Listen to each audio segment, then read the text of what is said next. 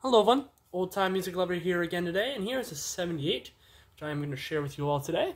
One I recently got for only 20 bucks, which is quite amazing, because it's a pretty desirable 78, and it's a quite decent condition. This is from 1923, and this is the first ever recording of the Charleston from 1923, by Arthur Gibbs and his gang, from the musical comedy Runnin' Wild, composed by Cecil Mack and Jimmy P. Johnson, or J.P. Johnson.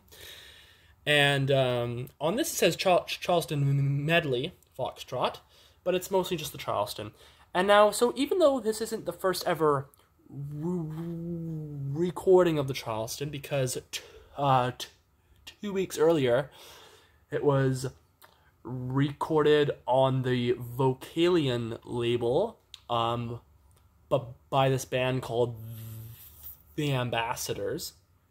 That was a song Old Fashioned Love, and that featured, because as a lot of these old songs, it will say like the actual title of the song, and then underneath it will say introducing a song. So on that one it said Old Fashioned Love introducing the Charleston, but on this it's just the Charleston. So even though it's not the first ever recording of the Charleston, it is the first ever solo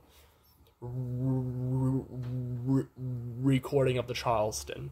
Now, this is such a great 78. It's in pretty nice condition for 1923. It's an acoustic recording, and you can tell that by the instrumentation, and also because the label and just the overall year it came out.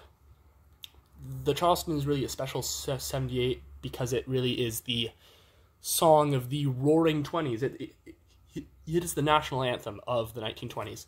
So I hope you all enjoy this, and let's get up and let's do the Charleston, everyone. Me and you together. Let's come on. I know you want to. Let's get up and do the Charleston.